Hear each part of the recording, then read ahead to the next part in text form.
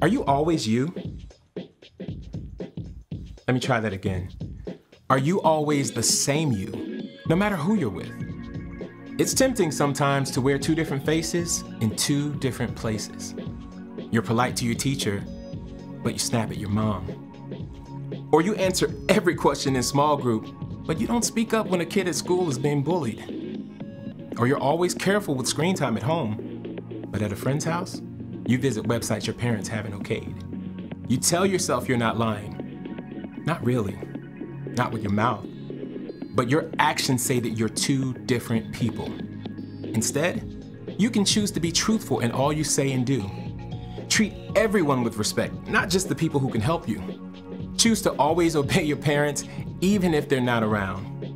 And if you love building epic Lego creations at home, don't pretend at school you don't like Legos because it might not be cool.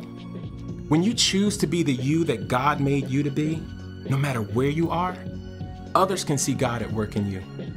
That's why integrity is an amazing way to worship God with your life. Because worship is about more than just singing loud. It's all about living loud.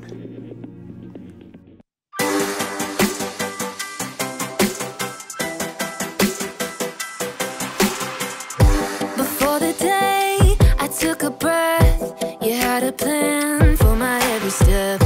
You promised to always be by my side. I believe that you are the way, you are the truth, you are the light, so I sing this to you. You keep your promises every day. I will believe in everything that you say.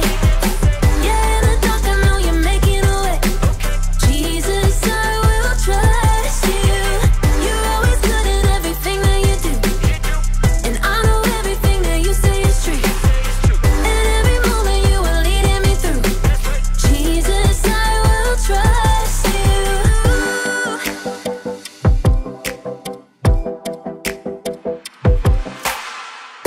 I wanna be honest and true and do what's right the way you do. You're teaching me to take a stand and live for you, 'cause I believe that you are the way, you are the truth, you are the light, so I sing this to you. You keep your promises every day. I will believe in everything that you say. Yeah, in the dark I know you're making a way. Jesus, I will trust you.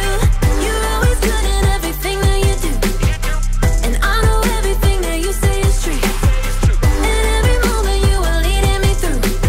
Jesus, I will trust you. Even in the moments I feel alone, I know I can trust that you're working and holding my world in your hands. Even in the moments I feel alone, I know I can trust that you're working and holding my world in your hands. You are the way, you are the truth, you are the life, so I sing this to you. You keep your promises every day.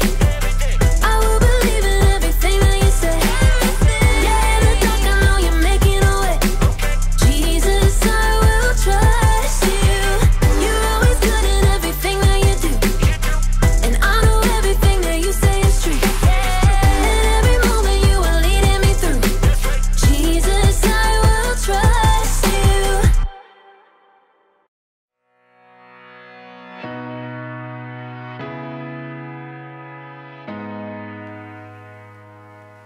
Oh, hey.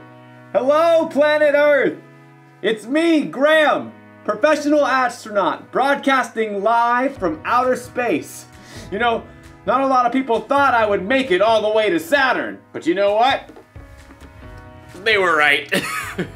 It's just a costume. I'm still on Earth. I love to dress up and pretend to be other people. Don't you? I mean, I love to dress up in costumes and wear scary makeup or funny masks. It's out of this world.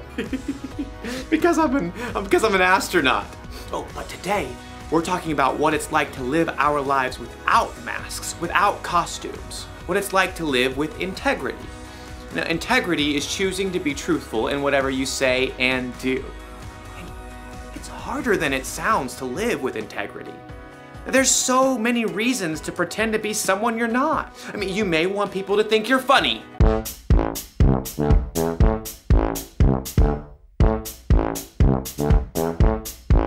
You may want your teachers to think that you're smart. E equals MC squared. The capital of Mongolia is Ulaanbaatar. A woodchuck can chuck 32 cords of wood. And you probably want your friends to think that you're cool. Cool kids still dress like this, right? See what I mean? It isn't always easy to just be true to who you are. In today's story, we'll learn about some guys who were under a lot of pressure to be like everybody else. We'll find out if they were able to stay true to who God made them to be. I'll be back in a minute. Instead of a minute, it's a moonit. Because I'm in space. Maybe I should dress up as the clown again. The Bible. It's 66 books of history, stories, letters, and poetry that fit together to form God's one big story. The epic adventure of how He created us and loves us so much that He made a way to rescue us. As we travel through the Bible, from Genesis to Revelation, we discover people who met God and found their lives changed forever. Now, for an amazing story, inspired by the book of Daniel. Chapter 1. Daniel was only a very young man when King Nebuchadnezzar of Babylon conquered the land of Judah. Nebuchadnezzar made sure that God's people wouldn't rebel by taking Daniel and other young men from royal families in Judah and marching them back to Babylon with him. Will we ever see our home again? Daniel's friends were just as scared and confused as he was. Where will we live? What will he do to us? I sure hope the food is decent. Daniel tried to reassure them as the imposing city gates rose ahead. God will be with us, whatever happens. The king chose the brightest and best young men from Judah and ordered that they receive special training. After 3 years, you will get to be very important and serve me. The chief official Ashpenaz took charge of Daniel and his friends. Tut-tut. Those wishy-washy Hebrew names just won't do. You need new ones. New what? Names. Let's see. Daniel, we'll call you Belteshazzar. And you three will be Shadrach, Meshach, and Abednego. Are those names, or is he just sneezing? You'll learn our language, of course. And all the Babylonian writings? Daniel's heart sank as he realized what was happening. The king wanted Daniel and his friends to forget they were God's people. He wanted them to become Babylonians. But Abednego was worried about something else. Hey, I'm about to starve. Any way we can get a bite to eat? Right this way. Ashpenaz led Daniel and his friends to a big table set with mouth-watering foods. Steak. Or those Babylonian buffalo bites. The cake's got at least 9 layers. Only the best, straight from the king's table. Oh, the food smelled delicious. But Daniel pulled his friends aside. Guys, if this food is from the king's table, that means it's been offered to false gods first. Uh-oh, not good. Our new names and training are one thing, but if we eat this food, it's like we're saying we're okay with false gods. But we gotta eat something, man. We can ask for different food, simple stuff that hasn't been offered to the false gods. But that chocolate cake! Abednego? Okay. Daniel and his friends turned back to Ashpenaz. They tried to ignore the delicious smells wafting from the table. This all looks great, but could we eat something that's not from the king's table? It doesn't need to be anything fancy. The king is my master. He's decided what you must eat and drink. What if you don't eat this and he sees you looking worse than the other young men? He might kill me.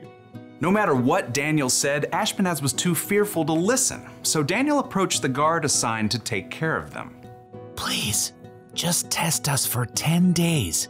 Give us nothing but vegetables to eat and water to drink. See how we look then.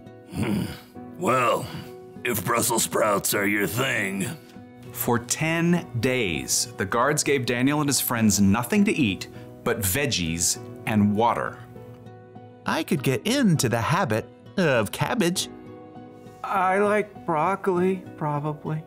Pass the peas, if you please. I just want a hamburger. Let me tell you, it wasn't easy to say no to all those delicious foods the other young men got to eat.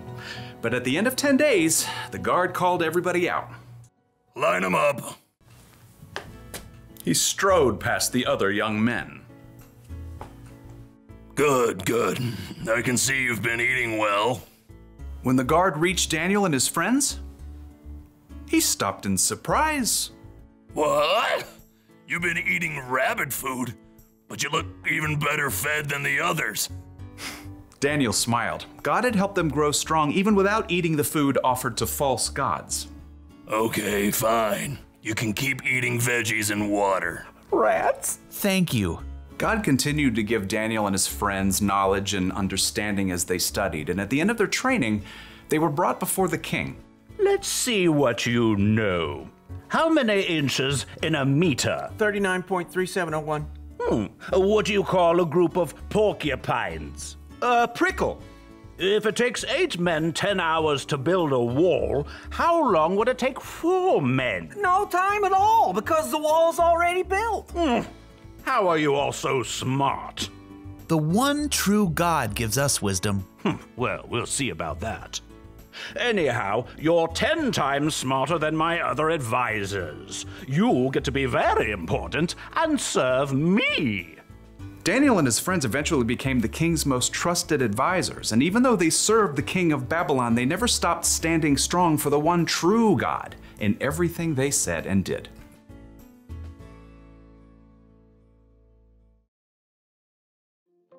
Okay, so Daniel and his friends were in a really bad situation. They were taken from their homes and they were forced to be some king's servant. But even then, they chose to be true to themselves. They chose to live the way God wanted them to live. You see that kind of integrity a lot in the Bible. I mean, think of Jesus. He was always true to himself. Jesus could have gone along with the crowd, but instead he lived the way he knew was true, even when it meant giving up his life for you and me. So how can we be true with our lives? Well, it's great if you want people to think that you're fun or funny, but not if it means, say, hurting someone's feelings to get a laugh.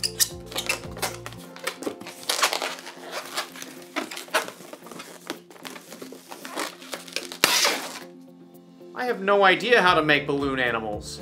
And being cool is cool, you know? But if you have to pretend to be something that you're not so people think that you're cool, that's not cool. Cool? What's another word for cool? So here's the one thing to remember today. Be truthful with your whole life. You can choose to be who God made you to be. I mean, to be honest and true in what you say and in what you do. Like I said before, it isn't always easy, so ask God for help. That's one small step for you and one giant leap for integrity.